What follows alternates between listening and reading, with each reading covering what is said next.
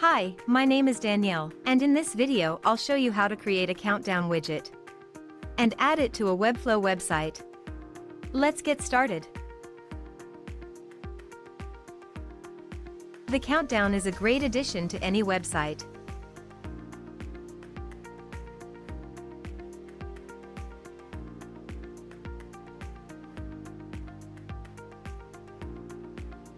To start, enter Common Ninja website.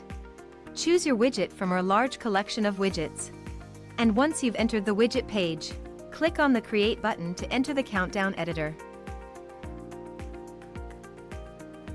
Here, in the editor, you can set the countdown animation and layouts.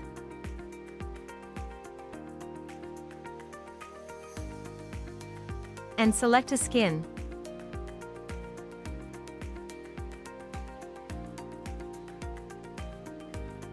Here you can specify the date and time towards which the countdown will be ticking.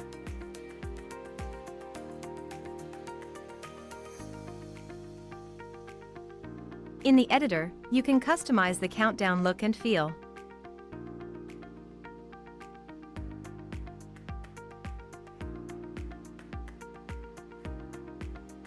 And change the settings. When you're done, click the Save Changes button to save your work. If you don't have an account on Common Ninja yet, you'll have to register first. When you're ready to add the countdown widget to your website, go back to the dashboard. Now, on the dashboard, you'll see the widget you've created. Click on the Add to Website button. In the window that opens, copy the code.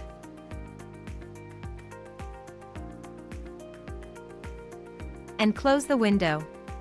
Remember, you can always return to the widget and keep on editing it. Now, let's head to the Webflow editor.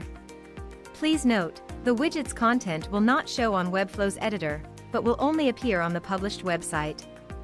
In the Webflow editor, on the left menu at the top, click on Add New Item. Then, find and select the embed item. Please note, you can only use this item if you have a Webflow Premium account. Drag and place the embed item wherever you wish your widget to show on the page.